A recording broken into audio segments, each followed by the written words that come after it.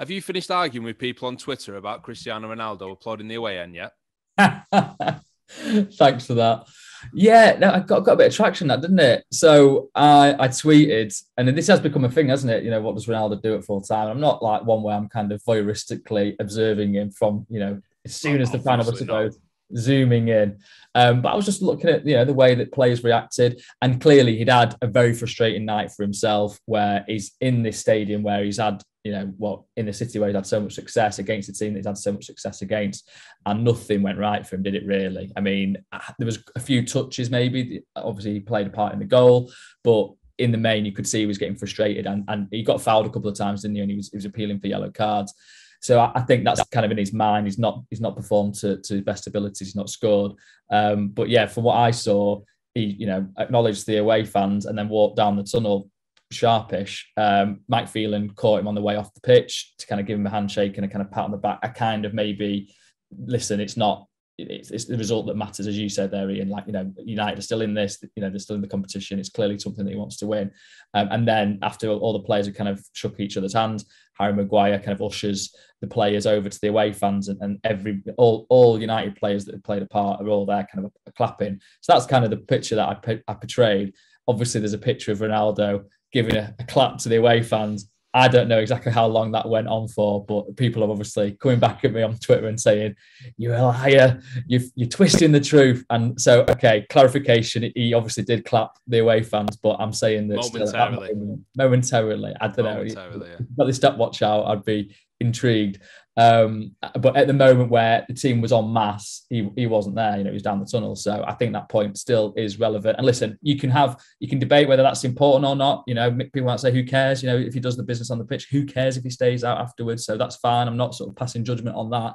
But in that moment, that's what I saw. Andy, you want to say something? Well, I care. I think that players should applaud away fans at every match. And I wrote the story in Newcastle when Ronaldo was one of the players who walked off. I think it's important. Do you know when it first became an issue? It was against a team called Atletico Madrid in 1991. And the Manchester United team, the entire team, walked off the pitch without thanking the 2,000 away fans. And 4 days later, or for the next home game, because there was no instant communication like now, the players collectively issued an apology, saying that they were upset because they conceded goals and lost the match. With Ronaldo, after the game in Madrid, I saw him go behind the away and stand on a box, confiscate the microphone off the leader of Atletico Madrid's ultras, get the Alanga song going, clapping all the time in unison. And I'm surprised you missed that, Laurie. I've got an agenda, that's why. I wasn't watching it at the end for whatever reason, but I think that the point, and I feel pretty strongly about it, and it's not the most important thing in the world. The performances are, but players should thank away fans. And if you don't do that, it's not a good look.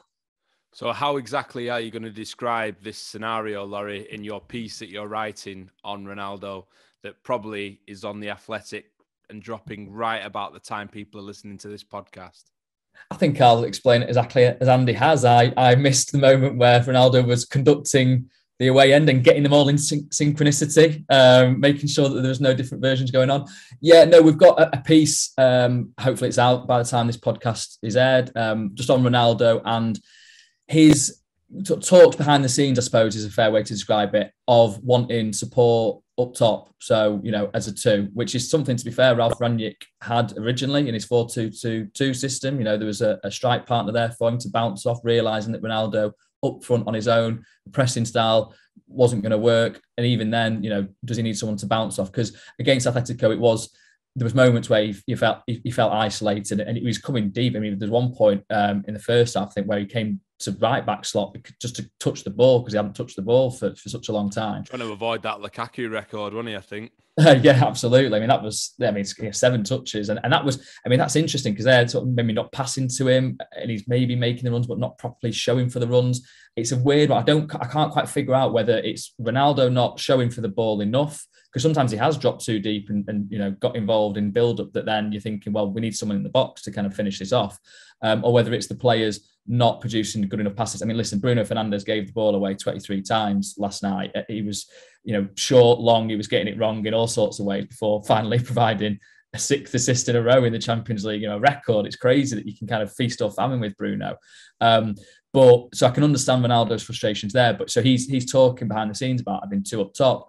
I think Ralph Rangnick's got reservations because that might then alter Jadon Sancho's role in the team because he's been on a good run of form on that right wing. On the left wing, he was sort of switching last night with Marcus Rashford.